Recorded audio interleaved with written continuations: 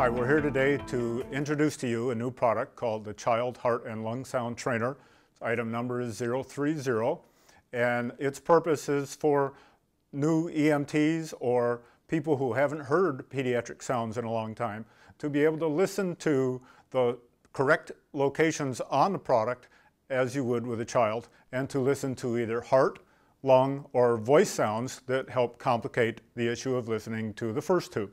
So let me start by showing you where to hook up the battery and the power supply for these units.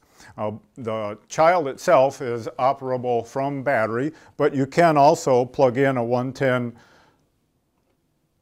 power supply to the back.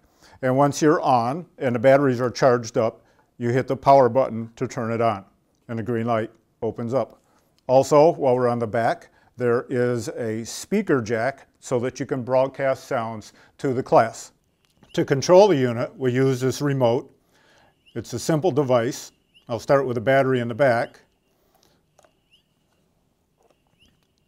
Simply slide the cover down, replace the 9-volt battery, put the cover back in, ready to power up.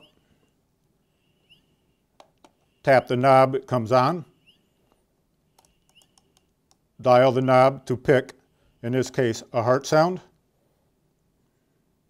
or go to lung sounds, and add voice sounds if you like. Now all three of those sounds are active on the mannequin. There are 10 speaker locations, 2 under the armpits, 4 for lung sounds on the front, 1 heart sound location, and 4 lung sound locations on the back.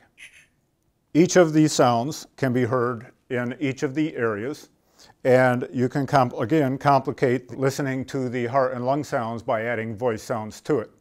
You may find information on this product by going to our website, www.simulaids.com, and certainly go to your local Simulaids distributor for more information on the product and for pricing.